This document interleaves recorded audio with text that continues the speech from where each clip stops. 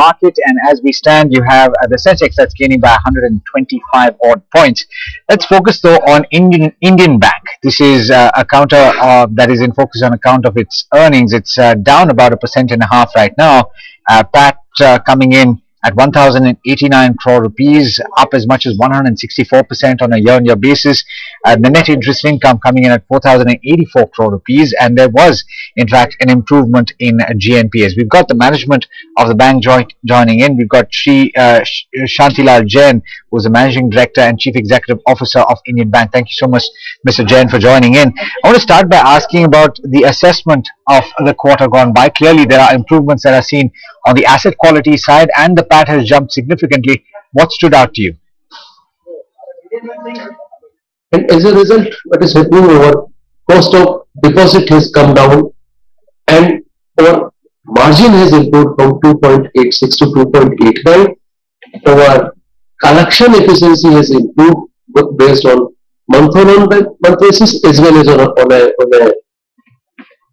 on a community basis. Both gross NPA and NPA has declined. Our provision coverage ratio has improved. As far as the capital position is concerned, capital of course slightly decreased from the last quarter, but it is in tier 2 where we have exercised the call option and paid 600 crore of tier 2 bonds. Otherwise, my capital has increased in CET as well as in PT1, and that is exclusive of the current half-year profit of 2,000 crore. So, in lump sum, your income is increasing, your spread is increasing, your business is growing, right? And your NPAs are declining, your SMAs are declining, and your this collection efficiency is improving slowly. We are pretty good, right? And all this has culminated in an increase in operating profit by 11% and increase in net profit by 164%. Alright, but I want to look at a couple of metrics. Your net interest income number, for example, has fallen. When I look at the NIMs, that also has shrunk on a year-on-year basis. Could you give us some perspective on these two, specifically on the margins? Do you see that stabilizing the quarters to come? You see, our NIM is 2.89%. It was last time 2.86%.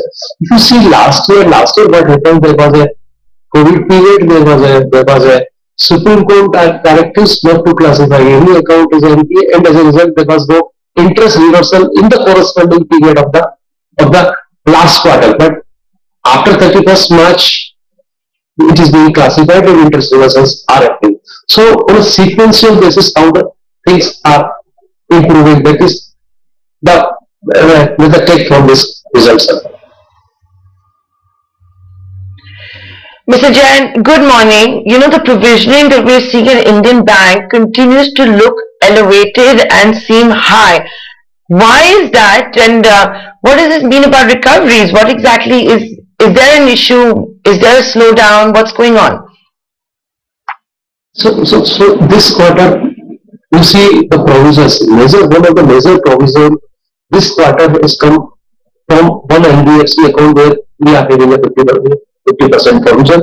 Second is COVID restructuring where we have to do a 10% provision. Barring these two items, if you exclude these items, we can say these are one-time items because there is a big account which has slipped and we have built a 50% provisions. So there will be a reduction in the provision going forward, which I see. Mr. Jain, thank you for clarifying that. There's something else I wanted to ask you. When I go through your press release, it states, and I read it out, the bank has focused on capital light growth in credit, unquote. What does it mean? What is this strategy? So basically, AA, AAA, where basically the risk weights are 20%, 30%, 50%, common business or retail means a joint loan, virtually there is no capital requirement.